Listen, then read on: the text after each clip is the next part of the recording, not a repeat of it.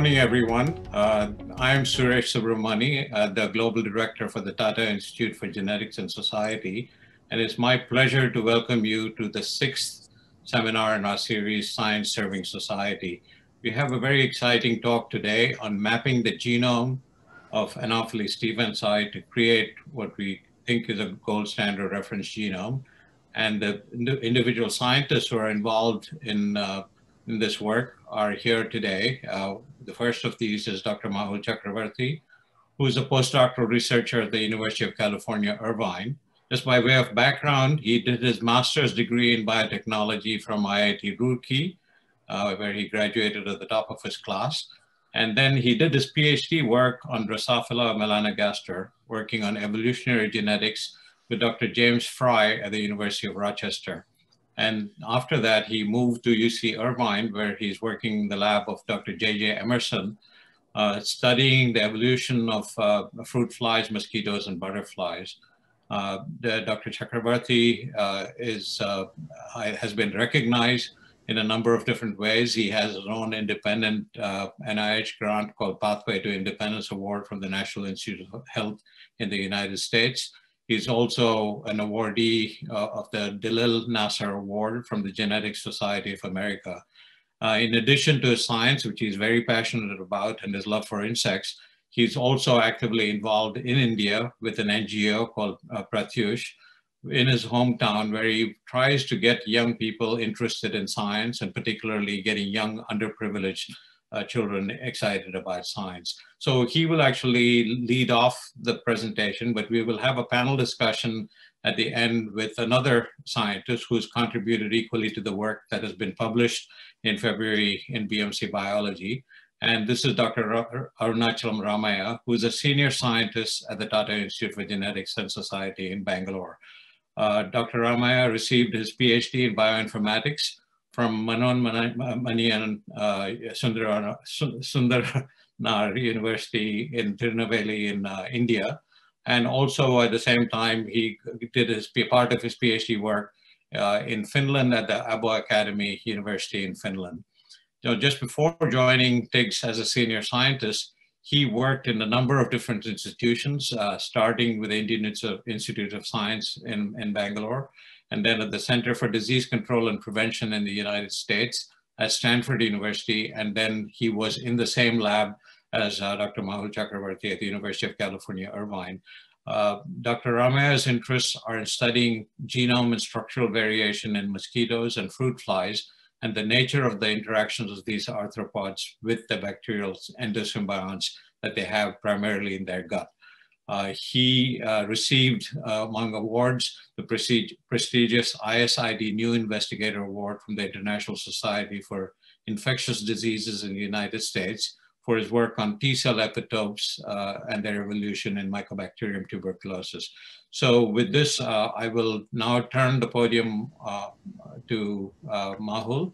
Mahul, if you could start sharing your slides and go through your presentation, and then at the end, we'll come back for a panel discussion that will also involve Arun. Okay, thank you, Suresh.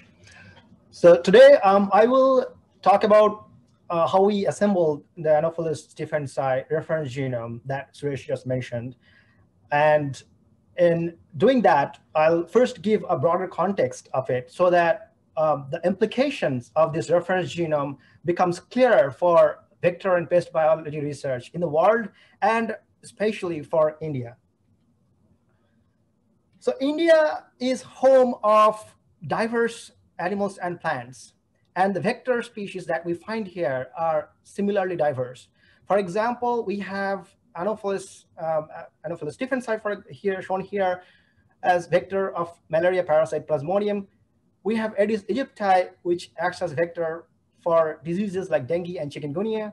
We have Culex kingificieris, which acts as vector for filaria and West Nile fever. We have Mansonia mosquitoes, which also act as vectors of lymphatic filaria. We have sandflies, which are vectors for diseases like leishmaniasis. And then we have ticks, which also spreads viral fevers. Now, to control these vectors sustainably and effectively, we need a high-quality reference genome. Why? Because whether you're studying a single gene or multiple gene, as in functional genomics, or whether you're studying genetic variation to understand the ecology of the species or adaptation in it, or you are simply looking at the repeat content or how the genome functions, you need reference genome for all of these. So how do we get a reference genome? Because the species that I just mentioned about and other vector species that we find in India, for most of them, we don't have a reference genome. One popular approach to get or to build a reference genome is the shotgun approach, or it's in short, it's called the whole genome shotgun approach or WGS approach. It goes like this. So you start with a genome and then you fragment it into smaller pieces. And then you sequence individual pieces into small reads or DNA sequences. Now you got small reads that came from a really long stretch of DNA that spanned the entire chromosome. So how do we go from these small DNA pieces to the DNA that stretches from the end to end of the chromosome? And the process by which we do that is called genome assembly. And it goes like this.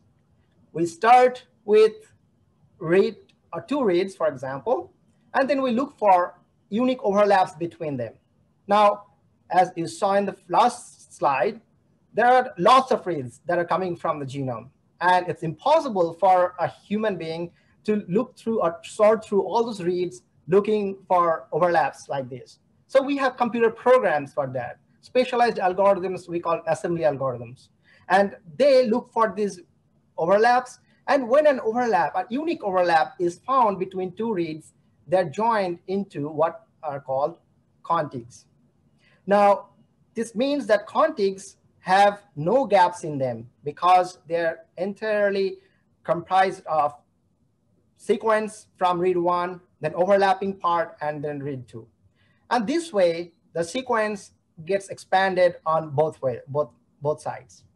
Now, at some point, you may find regions which cannot be spanned by any overlaps. For example, you have a contig like this and a contig like this, which don't have anything, no overlapping sequence. So what can we do? Well, sometimes what we can find is that there is linkage information or some information that informs that these two contigs are connected to each other in the genome or in the chromosome. And when we find that, or a program finds that, what it does is it takes these two sequences and then it connects them, but it connects them in a specialized way. It leaves a bunch of ends instead of ATGC, which are present in the other parts of the sequences. And the sequence that you get from this process are called scaffolds.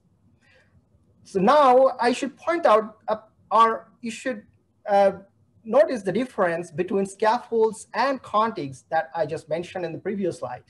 That scaffolds have ends or gaps in them, whereas contigs have no gaps in them. Ideally, we would want a contig, a single contig, spanning the entire chromosome. But that does not really happen. Why? Because think of genome assembly as a jigsaw puzzle, like shown here. And just like a jigsaw puzzle, this mosquito's head has, or its body has a lot of unique pieces, and they are easy to put together. Now, as we move towards the skin, this part is highly redundant, and the pieces don't look so unique. Now, this part actually is more like repetitive parts of the genome. And just like here, repetitive parts of the genome are difficult to assemble. Why? Because when you have the reads that are shorter than the repeat units, you don't have the unique overlap that you need to connect the reads. And that leaves gaps in those genomic regions. Now, the very first genome that was assembled with the whole genome shotgun approach was the Drosophila genome that was published in 2000. The next year, the human genome was published. Actually, the Drosophila genome was used as a pilot project for the human genome. However, these genomes are not complete yet. They're still being improved upon. 2 years after the Drosophila genome was published, the first vector genome was sequenced and assembled, and that was Anopheles gambi. However, the genome was far from complete. Why? Let's take a look. The Anopheles gambi genome assembly had 5 major scaffolds representing 5 chromosome arms. X, 2R, which is the right arm of the chromosome 2, 2L, which is the left arm of chromosome 2, 3R, which is the right arm of chromosome 3, and then 3L, which is the left arm of the chromosome 3. Among these, 2R is the largest and is represented by 61.5 million base pair scaffold in the assembly. However, just like the saying, all that glitter is not gold goes, this scaffold is not what it seems like. So this is a schematic of the 2R, and what I have done here is I have placed a vertical line everywhere there is a gap in their scaffold. And you can see that there are 1,658 gaps in just chromosome 2R alone. And these gaps increase in density as we move from left towards right. Why? Because the centromere of the chromosome 2 is on this side. And the number of repeats or the repeat density increases near centromere. And that's why the number of gaps also increase. Now, you might be wondering, what are in these gaps? Why do we care? Well, the gaps often contain functional sequences. And to show what kind of functional sequences, I have zoomed into one of them. And you can see here that this particular region that I have zoomed into contains a gene called neuropeptide Y receptor Y2. In green, I have the 5' UTR. Then in blue, I have the coding sequence, the protein coding sequence. And in orange, I have the 3' UTR. The vertical lines, vertical dotted lines here represent the exact positions where the gaps are present. And one of the gaps actually falls at the boundary of the coding sequence. And when we zoom into that, we can see that there is a bunch of ends in there. Now, if you are studying the function of this gene, you are stuck because you don't know what's in here. And this situation is present in other chromosome arms as well. And you can see here that 2R, 2L, 3R, 3L all contain gaps, and chromosome X particularly has even greater number of gaps. Even though it's smaller, the number of gaps it has is almost equal to the bigger arms. Why? Because chromosome X has more repeats, number one. Number two is it's also has lower coverage because it's present in 1 copy in males, whereas the other chromosomes are present in 2 copies in females and and males both. Notably, there is no Y chromosome in the assembly because the Y chromosome is highly repetitive and therefore have not been assembled in this particular for this particular genome. So that misses an opportunity of studying the Y chromosome. We'll get back to that when we present our Anopheles stephensi genome. Now, looking at these vertical lines are good for figuring out where the gaps are, but they become cumbersome when you are trying to compare contiguity or fragmentation between 2 different assemblies or even more assemblies. For that, we use a summary plot called a contiguity plot. Let me explain what this contiguity plot is and how to interpret it. So on a contiguity plot, on the x-axis, we have the contig lengths ranked from the longest on the left and towards shortest on the right. And on the y-axis, we have the cumulative contig size expressed as proportion of total assembly size. Now, you might ask, why proportion and not total assembly size? Because the genomes we are going to compare may have different sizes. Therefore, it's better, or it's more meaningful to present them as proportions rather than the absolute genome size. Now here I'm presenting Anopheles gambiae genome and Drosophila melanogaster ISO1. Now the Drosophila melanogaster ISO1 is the Drosophila melanogaster reference genome, which is often considered the gold standard genome assembly for multicellular organisms. And as this line indicates, as we move from towards the left side of the plot, the assembly becomes more contiguous or better. As we move towards right, the assembly becomes more fragmented or worse. As the Anopheles gambiae line indicates, and as you have seen in the previous slide, this assembly is very, very fragmented and much worse than the Drosophila melanogaster reference genome.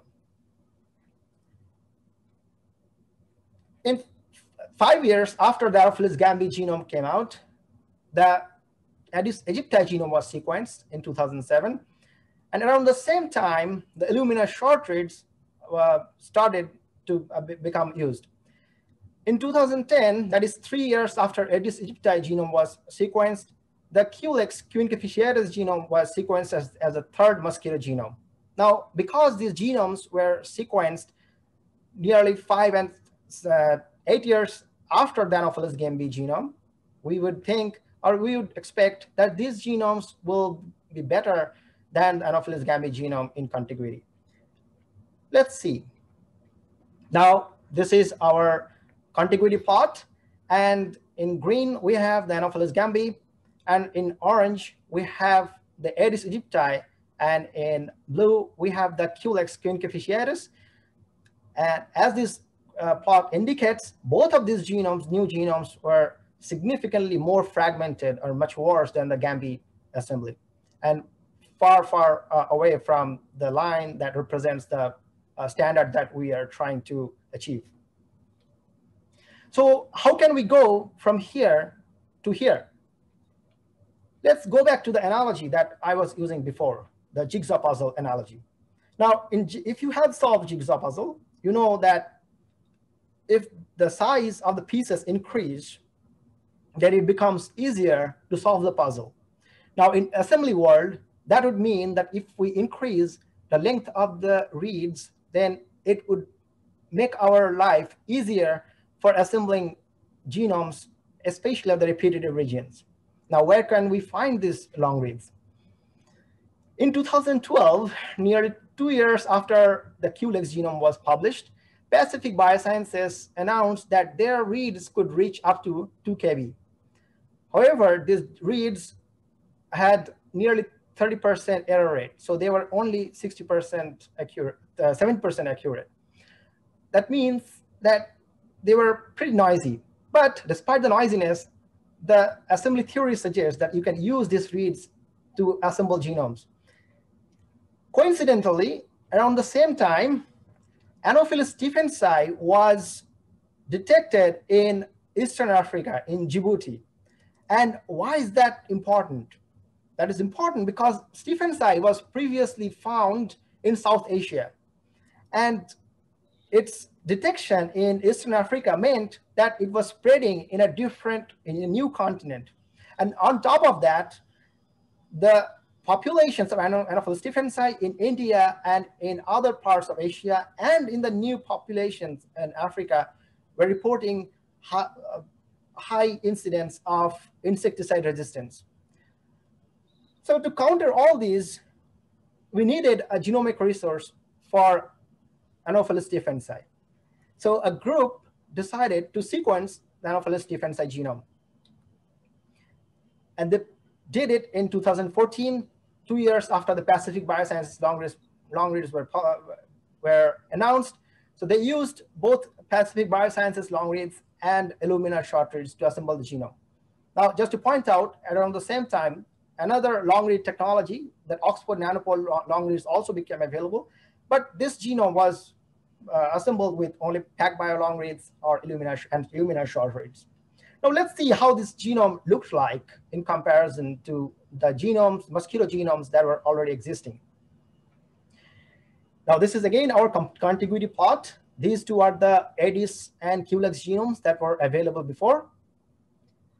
Now, this is Anopheles stephensi genome that was just sequenced in 2014. And this is the Gambi genome that was sequenced in 2002. So this is slightly disappointing because it was sequenced almost 12 years after the Gambi genome was sequenced, and still it was worse in terms of contiguity than the Gambi assembly.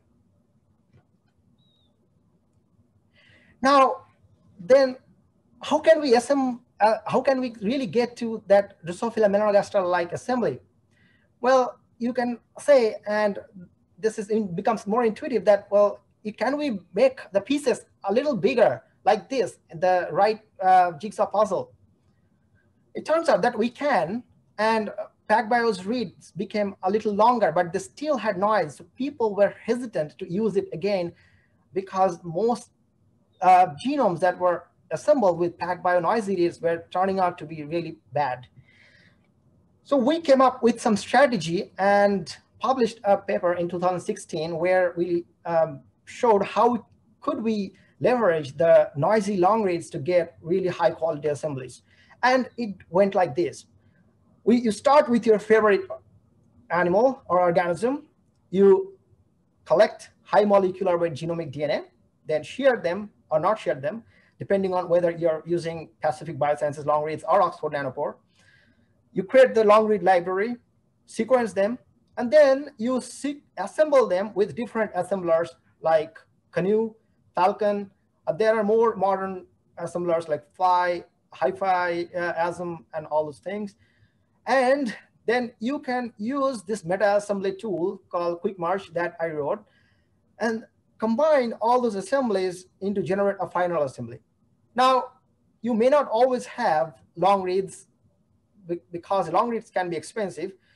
So you can supplement your long reads with short reads that are cheaper. And you can do it this way. So we can partition your DNA in two. You can get some long reads and you can get some short reads, and then you can combine the long reads and the short reads using a different software, generate hybrid assembly. And then just like other assemblies, you can combine the information of this assembly with your other PacBio assembly using the meta assembler to generate the final assembly.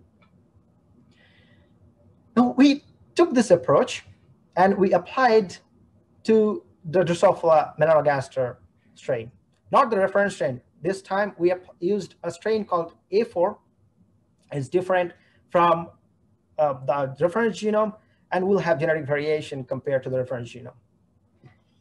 Let's see how this genome looks like on the contiguity plot. Now, these lines I have already shown you. These have the Gambi, the older stephensi genome, or older Aedes and Culex genomes. And this is what the A4 genome is.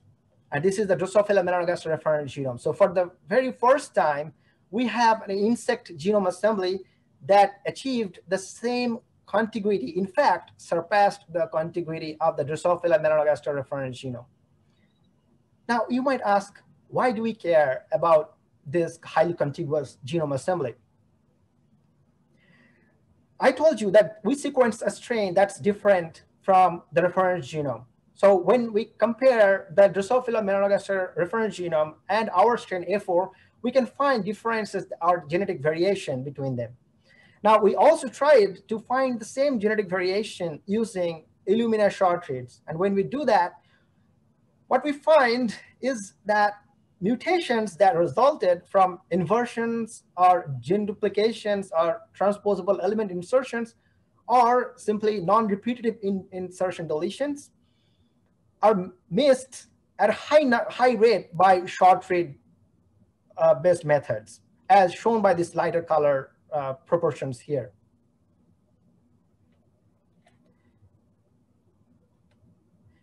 Now, so again, this timeline, we have the Drosophila melanogaster A4, which was published in 2018, that achieved the standard of the Drosophila melanogaster reference genome. Now, in the same year, Aedes aegypti genome was published, but that did not use the approach we were using. And let's see how did the Aedes aegypti, which is currently is the latest version of Aedes aegypti genome, looked like on the contiguity plot. Now, this is A4 and the reference genome, Drosophila melanogaster reference genome. These are the 3 mosquito genomes that were sequenced with the older technologies. And this is the Aedes aegypti genome. Now, this is clearly much improved than it was before. And Aedes aegypti genome is harder to assemble because it's much larger than Anopheles and Drosophila genomes. But still, it's not quite there in the same ballpark as Drosophila melanogaster genome. So the genome is improved, but it's still fragmented.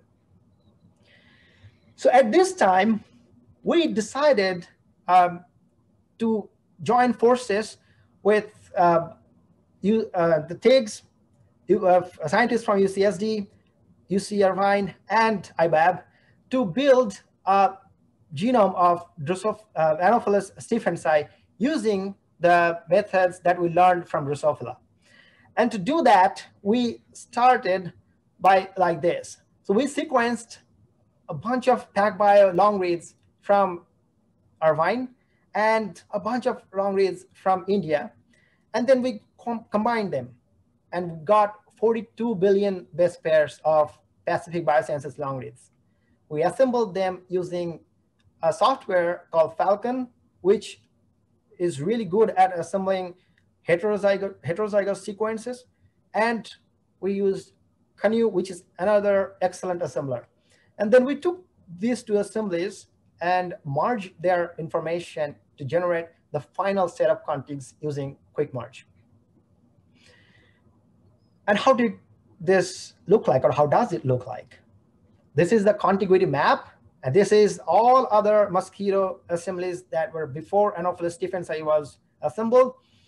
And this is where the A4 and Drosophila melanogaster reference genome joins Anopheles stephensi. So yes, this is the very first time a mosquito genome achieves the standard of the Drosophila melanogaster, or one of the best genome assembly in the world. Now, we did not want to stop there. Remember, I told you that after we get the contigs, we can improve it even further by building scaffolds. And for building scaffolds for Anopheles stephensi, we used a technology called HiC. Now, what is HiC and how does it work? For HiC, we extract nucleus from the mosquitoes, and then we cross-link DNA, like shown here.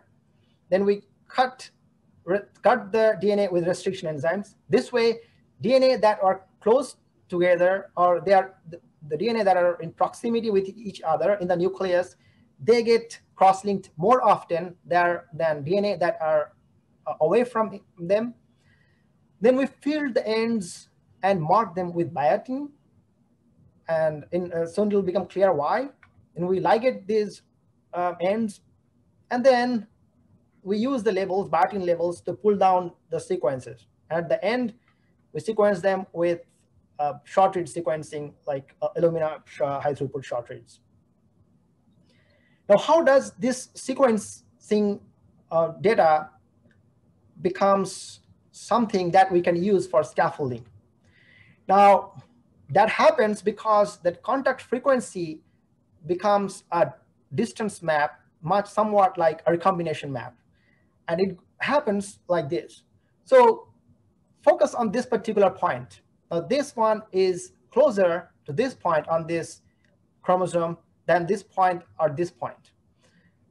Because these 2 points are closer to each other than these 2 points, they will show more contacts between them in a HiC data set than these 2 points.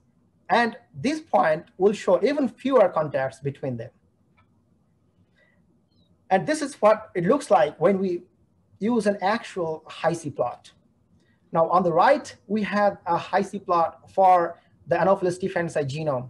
And you can see here that we have just 3 scaffolds for this assembly, representing the X, the 2nd chromosome, and the 3rd chromosome.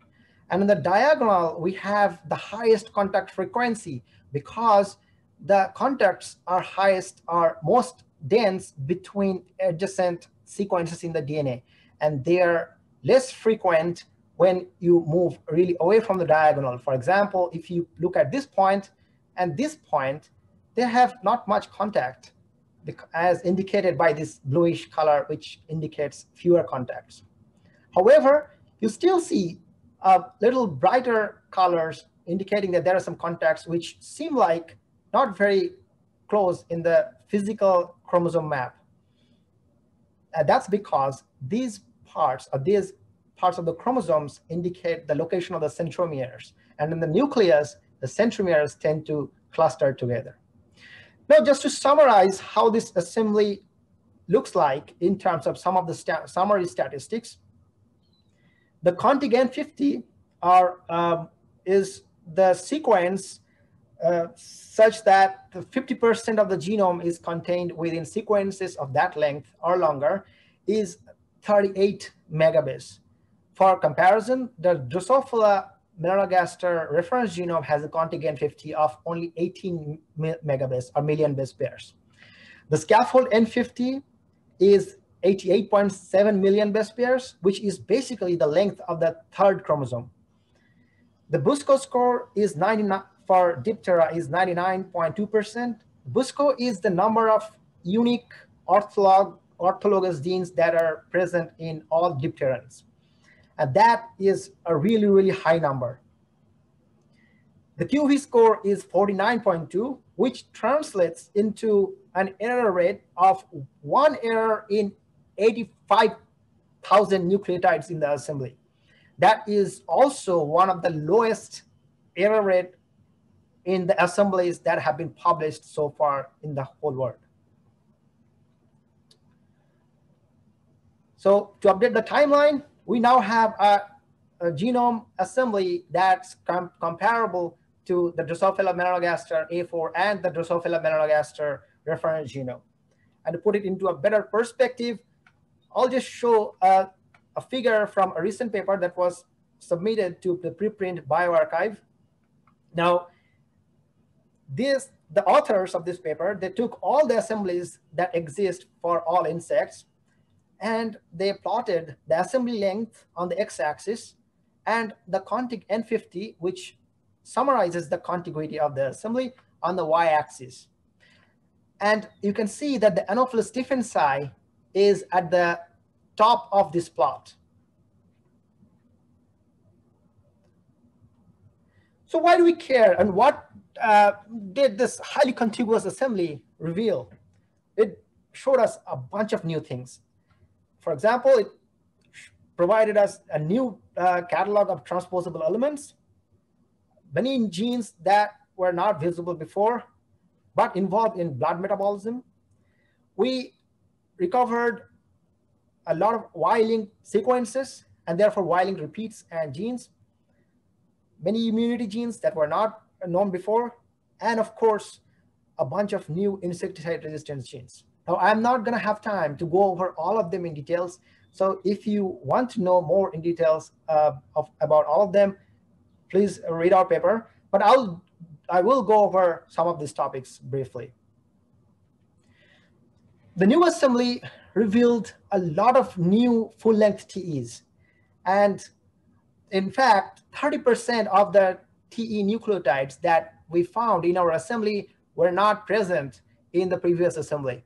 And the LTR retrotransposons were comprised the most of these missing TE bases, followed by the non-LTR retrotransposons and DNA elements. Now, this might not look a lot to you, but this is just for TE nucleotides.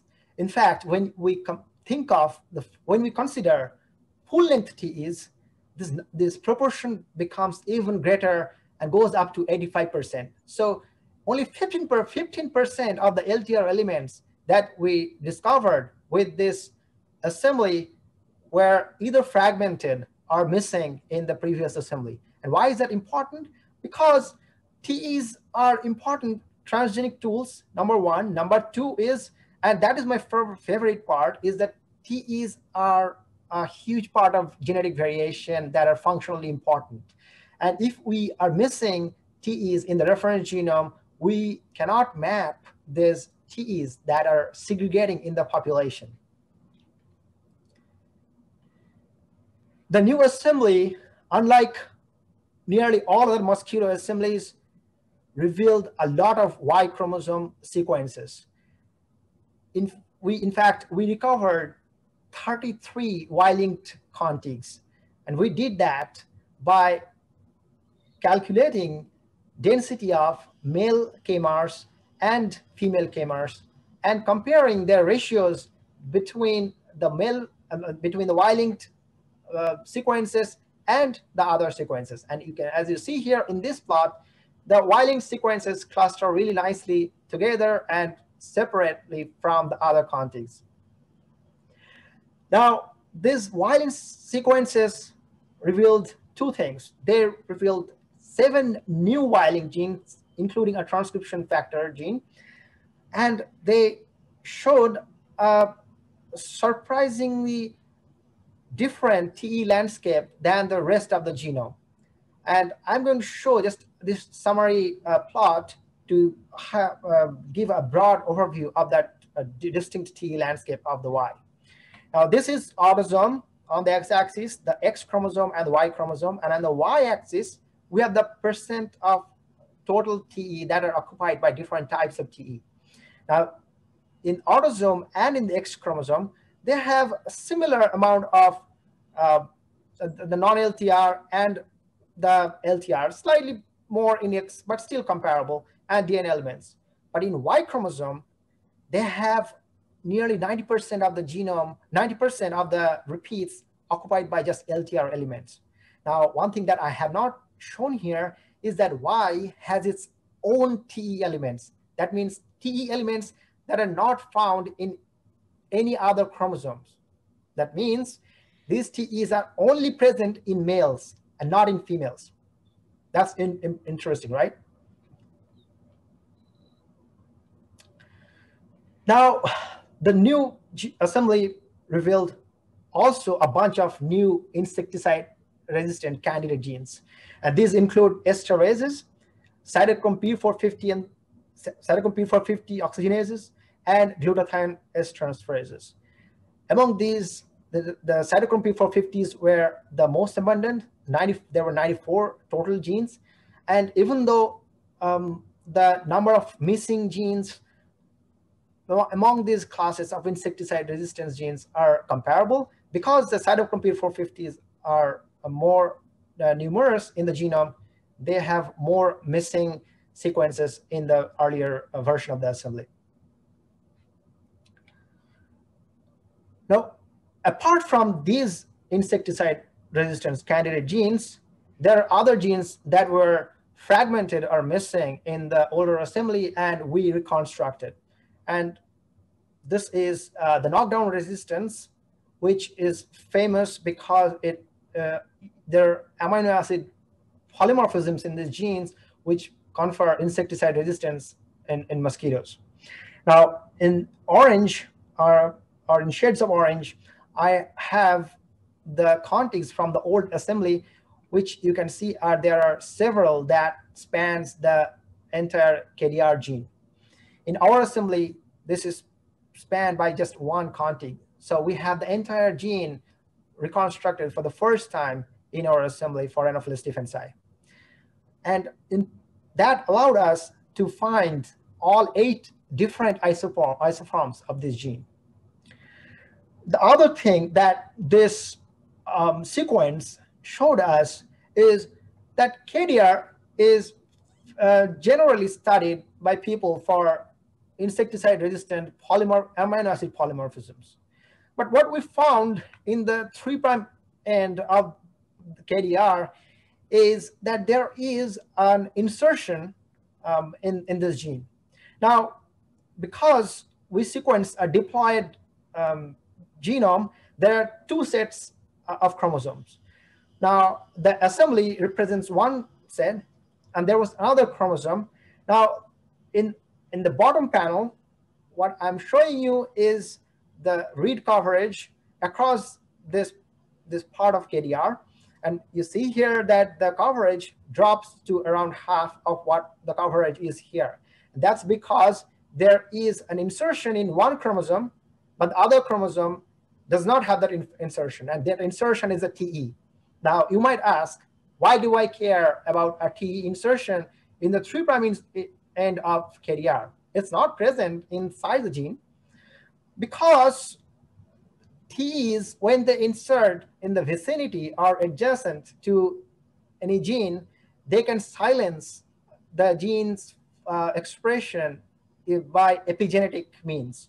And that can change the expression level of the gene. So even though this TE is not really inserted inside KDR, it can still modify its expression level. Now imagine if you did not have this genome and all you are looking for is the amino acid polymorphism in this gene using PCR, while this TE polymorphism inserted right next to it is controlling its functional outcome. One complex feature of complex genes that we resolved are insecticide resistance clusters. This is one example of cytochrome P450 cluster. I'm calling it a cluster because it has a bunch of tandemly placed cytochrome P450 genes. And in the old assembly, because of this tandem cluster, it was not resolved and was placed and was fragmented in 4 different contigs. In our assembly, this is present in just one contig. And why is that important? Because it can, not only it gives us the entire sequence to look for insecticide-resistant mutations in these genes by assaying genetic variation in natural populations, but it also tells us cool biology about insecticide resistance in mosquitoes. For example, on this top panel, I have plotted the isoseq coverage. Isoseq is a fancy name of reads that sequence the entire mRNA produced from these genes. And you can see here that some of these genes are expressed only in females, but not in males. So that means that these genes are involved in insecticide resistance only in females, not in males. With that, I will move to what this assembly means beyond Anopheles stephensi. Now, this assembly, as I just showed you, I hope I convinced you that it provides a benchmark for future genome assemblies that includes both mosquito genomes and other genomes. In fact, you can substitute any species of your choice and it will apply to it. It provides a path towards mapping comprehensive genetic variation. How? Because we can now move from one reference genome to a population of reference genome to use insecticide resistance loci. Because insecticide resistance genes are often present in complex mutations in natural populations, involving gene duplications and transposable element insertions. And of course, if you are using CRISPR to study genes or trying to modify any population in the lab or outside, you definitely need to know the complete sequence of these genes.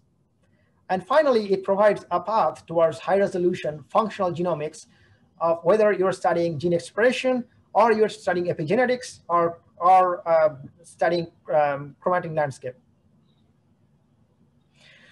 And in conclusion, I would say that the long-read age of genomics is here. Why? Because the technology or the reads that we used for constructing the Anopheles stephensi reference genome are becoming obsolete. They're going away. They are actually being replaced by long reads that are highly accurate, more than 99% accurate. They're so accurate that they can be used to assemble a human genome in around 6 hours. And that is why we expect, and we will see more and more vector and base genomes on the horizon and available very soon, including, as I said, population samples of their reference genomes. With that, I'd like to thank several people, my mentor and my colleague, JJ, and Arun, who did a lot of heavy lifting for this project and was an extremely important part of this genome project. Then Tony James, who introduced me to Anopheles stephensi and taught me a lot about the stephensi biology and helped with us with inbreeding the mosquitoes. Then Dr. Subramani, who brought the team together and managed the entire project from start to finish, and Ethan and many others from TIGS India, TIGS UCSD, and IBAB, who are too many to name here, but you know who you are all. And of course, the funding by the TIGS from NIH. And if you want to find more updates, you can follow me on Twitter. If you want to find some software, you can go to my GitHub, or for collaborations and questions, you can email me. Thank you. Well, thank you so much, Mahul. We asked Mahul to keep it simple for a lay audience, meaning that this was not sequencing experts necessarily. And he did a beautiful job in the sense that, I'll use an analogy here. You have a beautiful piece of music or a poetry or even a wonderful novel in which a bunch of pages might have been snipped away or notes have been snipped away, which is what he called gaps in the genome. And what he's shown you is the whole book of Anopheles stephensi now that the world can use. So I want to lead this off with a question for Arun. And Arun, as Mahul said, you contributed equally to this work and a very important part of the collaborative work. And of course, Mahul has described the contributions of both of you as well as the rest of the team. So can you tell the audience here a little bit about how this sequencing is going to be made available for other researchers in the field? So in other words, there are about, 15,000 genes or so in this genome, but how do other people access it? And can you say a little bit about how they go about finding information about their favorite genes? Yeah, thank you, Dr. Suresh. Yeah, that we actually collectively made a very important contribution to develop this reference quality Anopheles genome. So before I start this position in TIGS, Mahul has assembled this genome in the context level. And so then we had collaborated to make these context into the next level. So what I initially did, I took the context and we scaffolded into the chromosome. So that means that's a end-to-end that include the centromere in the middle as well. So we assemble the entire chromosome of X and chromosome 2 and 3. And also we have assembled the 2.4 megabases of Y chromosomes. And then we took the effort to annotate that one first time using the iso-seq data. So when compared to the bacterial genome, that can be done in 1 or 2 days. But when you wanted to do that, particularly in the vector, it's required a lot of effort and the time.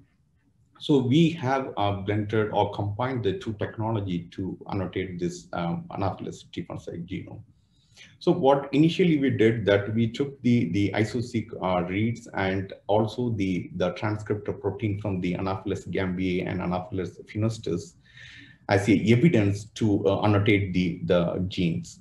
Then secondly, we used the software, the SNAP and Auguste to predict the genes as well. So finally, we combined the entire result and made the final annotation that we almost annotated 15,000 genes, transcribing around 17,000 protein sequences.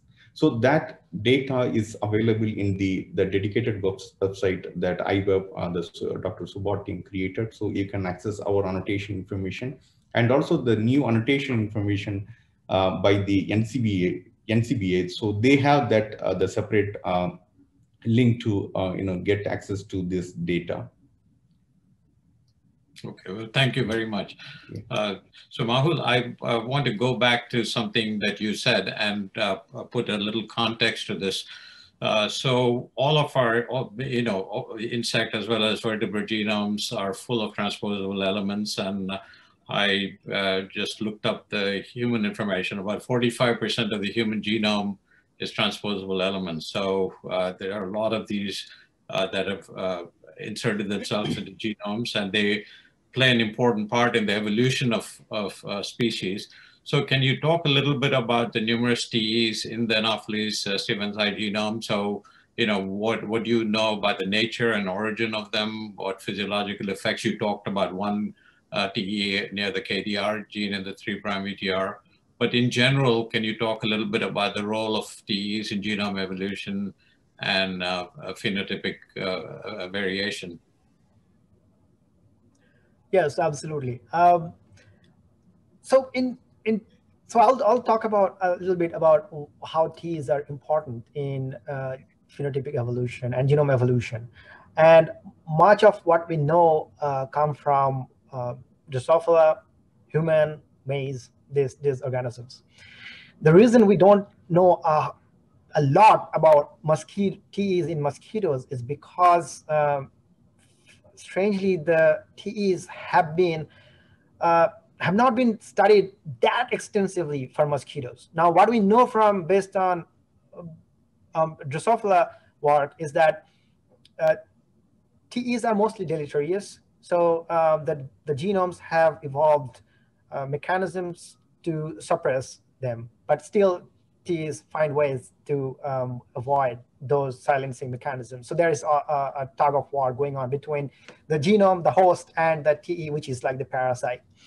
And when we look at in natural populations, the TEs are mostly unique in each individual. So the TEs that I will find in one mosquito or in one fly is going to be not same as the TEs that I'm going to find in another individual mosquito or another individual fly. And that's because they're deleterious. So once they insert, the genome tries to, or the natural selection tries to remove them. So that you cannot, they rarely spread in the population until they are adaptive. Now, sometimes, in fact, a lot of times Ts are adaptive. And in, for example, one example comes to mind is the peppered moth example. And that's where a TE inserted in a gene called cortex, and that is responsible for that melanic moth color and made the moth like adaptive and or that color adaptive and spread in the population. So yes, so Ts are often deleterious, but they can be adaptive and they can spread and they can affect the genome and the phenotypes in different ways. But unfortunately, we don't really know a lot about segregating TTs in mosquito populations. And I hope and I really want that to change with starting with Anopheles stephensi. So that male-specific TE that you said there were some in the Y chromosome. Yes. Have those been seen before, or is that annotated in any way in the genome? That is so it has been found only in Drosophila melanogaster, and that was, I think, last year. There was a paper on toxicity of male Y chromosome, and that pointed to Y chromosome TE expressions that were, if we call it that way, harming the male genome but not the female genome. And I think the situation is similar, something similar in going on in Anopheles stephensi. But I don't think anyone before this reported in any other Anopheles or any other mosquitoes about this. One of the questions from the audience is that, was this genome done using isofemales? So you might answer that and also explain what isofemales are so that the audience understands why it's important for the sequencing. Right. So the isofemale lines are established by a wild-caught single female. So you take a single female, you bring to the lab, and let it breed. And from there, you have 2 chromosomes of the female. And then you hope that the best case scenario is that there are other 2 chromosomes that from another male. And you have 4 chromosomes that are segregating in that what population you create from that isofemale line or population. Now, for genome assembly purposes, we want the genome to be as homogeneous or as homozygous as possible. So we want to isogenize, we want to reduce the variation. And for that, we had to inbreed this, this is an isofemale line, but this was inbred for 5 generations before it was sequenced, so that we could minimize the heterozygosity in this genome. So Arun, I'm going to go back to you. Can you say something more about the 7 male-linked genes that you found at the Y chromosome? Why is the discovery of these genes important? Can you say something about the types of genes you found? In particular, you talked a little bit about a transcription factor, and what is the role of any of these genes in male mosquitoes? The Y chromosome is very important, particularly for many insect and the arthropods. Here, because the targeting the Y sequences can be the basis for suppressing the vector populations. So it can be anything, mosquito or the ticks or any other vectors. As I mentioned before, we employed the evidence-based as well as the de novo prediction methodology to predict the genes in the genome. So for the Y chromosome, we have assembled 33 conjugates. So that comprises of 2.4 megabases. And here we predicted 15 genes, but 7 of them are supported by the iso-seq data. That's the long mRNA-seq data. And we verified a couple of them with the collaboration with the Ethan lab, and Bakeshri does that work. And also we identified the 6 of 7 genes with the unknown functions. So we couldn't be able to find out the functions so computationally. That's require further analysis and the experimental work. But luckily, we found the one gene based on the domain information. So we found the domain called MADF DNA binding domain. So based on that, we found this gene is found to be involved in the male specific the transcription factor. And currently that I'm expanding this work, and recently I have assembled around 5 megabases of Y chromosome, and we figured out lots of new things, and we will be, I'm still doing that work, and hopefully we will figure out the function of many new Y chromosome genes in it. Mahul, going to the insecticide resistance and the genes, I counted about 140 genes that you've identified, the esterases, the glutathione transferases, and some of the other ones that you mentioned. So one of the questions from the audience, from Dr. Tyagi, is that, are there subsets of these genes involved in resistance to the 4 classes of insecticides that are commonly used? And how do you go about teasing that apart, trying to see which of these genes are involved in insecticide resistance? So there are different ways to go about it. One is to look at other mosquitoes or flies where the homologous genes have been functionally characterized. And in fact, the CYP6A14, I think, in Drosophila protects from DDT. And so we can sort of guess that it might provide resistance from DDT. Now, for other genes, we probably need to do like knockout or knockdown to check how these genes are protecting from the insecticides in this particular mosquito. And there is another work that is ongoing, and I have not really touched on that at all. That is that when we look at the Anopheles stephensi populations, we see distinct signals of adaptive evolution in some of these insecticide-resistant gene clusters, which is suggesting that these regions have been involved in insecticide resistance. And we can correlate with what kind of insecticides have been used in those cities or in those areas. So yeah, so there are different ways we can go about it, like yeah, using information that are already available, or using experiments that we are going to do and people are already doing in TIGS. One other question from the audience is that you've shown very beautifully that there are differences in insecticide resistance between females and males. And so the question is, do you observe the same kind of differences in the context of either chemoreception or host-seeking behavior? And I know you characterized a lot of the olfactory receptors and so on, but I don't know that you've gone deep into the analysis, but maybe you have. You can say, either of you, if you've done something along those lines, you can just tell us where you are.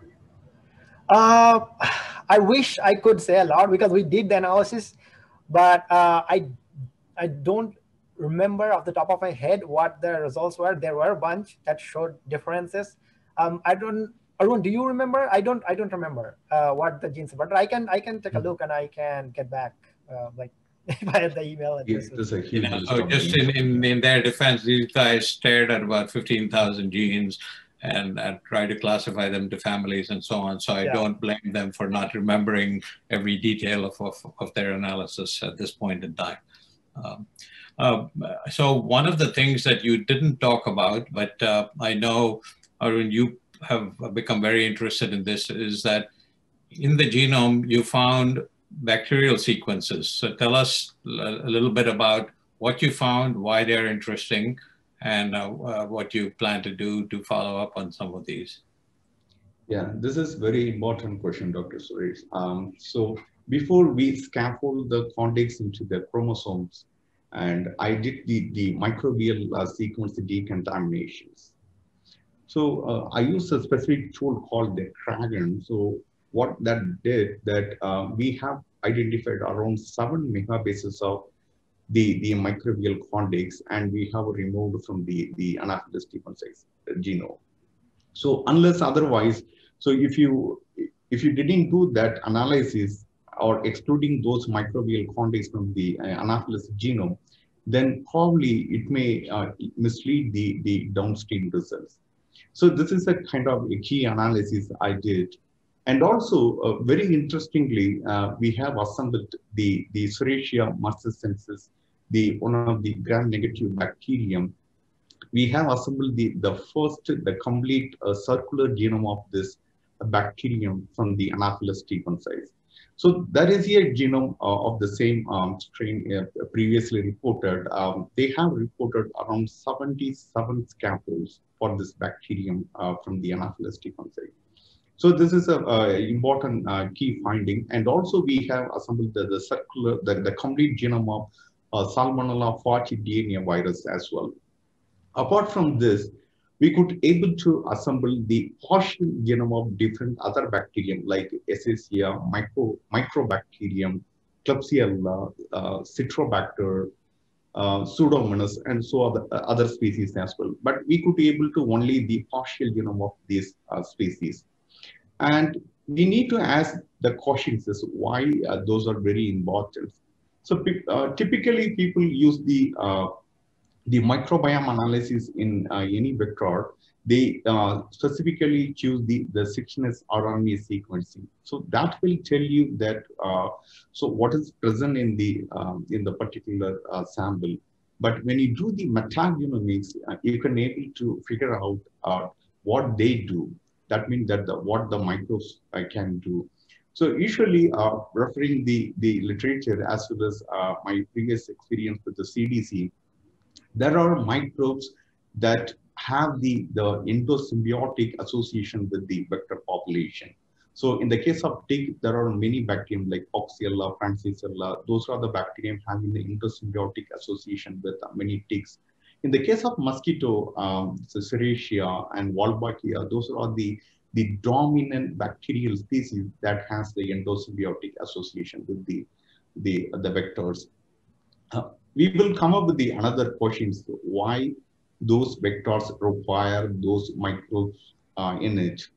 So because the most of these blood feeding arthropods, they require the necessary nutrients. So usually it's get some of the nutrients from the blood, but not the complete nutrition. It's get it from that. So for the remaining food, so it's entirely depending on the endosymbionts. So the endosymbionts has the genes that will synthesize the amino acids and the cofactor, and it is a kind of mutual the association is going on between the bacterium as well as the vectors. So the vectors is providing the space for the bacterium to live, and the bacterium is providing the necessary nutrition for the vectors. So these are the key findings we did. Very interesting. So just to remind the audience, it is only the female mosquitoes that bite and that feed on blood. Mahul, going back to, you did an analysis of the blood meal inducible genes also. Were there interesting things that you found in terms of like insecticide resistance or some of these other properties where they induced after blood meal? Yeah, there were several interesting things, but couple of things that I can mention here. One was that there were yellow genes that were found to be upregulated after the blood meal.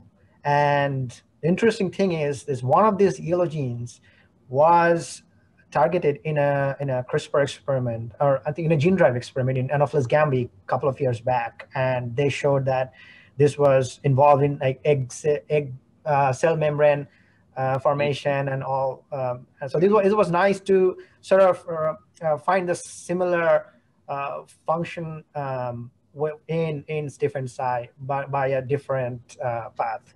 And then there was antimicrobial peptides that Arun found that we found that were upregulated after the blood meal. So if you are trying to control the parasite entry somehow, you could, for example, use these bioinducible promoters with this antimicrobial peptides. Mm-hmm. So yeah, but there are a lot more things. These are like a couple of things that comes to my mind right now. Yeah. Mahul, I know you're also very interested in something you touched upon very briefly, and these are structural variants. So can you tell us a little bit more about why you're interested in them, and some teasers from the genome about the presence of structural variants, particularly involving genes of interest like insecticide resistance, if you could say a little bit about that. Yeah, so I'm super interested in structural variation because my research interest is understanding patterns of genetic variation and what their consequences are on, say, adaptation or deleterious genetic variation. And structural variations, because they change a big part of the genome compared to single nucleotide variants, they are more likely to affect a gene function either very close to them or even sometimes far away from them. And precisely for this reason, for adaptation, especially for adaptations when things have to happen very quickly or in a very short span of time, like something like evolving insecticide resistance, structural variants like gene duplications or TE insertions become extremely important. And there is evidence of that in Drosophila. We have found this evidence in Anopheles gambiae. Now we are seeing this in Anopheles stephensi. And in fact, we are seeing this evidence in Indian population. So I'm not going to divulge too much details because there are people working on that. And so I'd say stay tuned for those things. And there are really, really interesting stuff going on, like different structural variants, like different gene duplications and indels being involved in different cities in India in insecticide resistance. But those are coming. I mean, those results are on the horizon. Yeah. Well, so that's a good time to end on that note. I should just say that These young scientists have done a fantastic job in not only getting this assembly done, but the analysis also. And as you can see, this has opened many doors, not only for the science and work being done at TIGS. We talked about things like insecticide resistance genes, olfaction, olfactory receptors, the microbiome, the structural variants, and so on. But I also hope, and this is the primary reason that TIGS exists, it is to help serve society. And so I hope that all of the people there in the audience, as well as your friends who are working on mosquito biology, will get interested in the various aspects of this, or pull in your friends from other fields and ask them to work on pests and mosquitoes. So with that, I want to thank both Mahul and Arun for a really wonderful talk and a discussion. And I want to thank you, the audience, for being dedicated enough to come and listen to the talk, and I wish you all a great day. Thank you very much. Thank you. Thank you very much, Dr.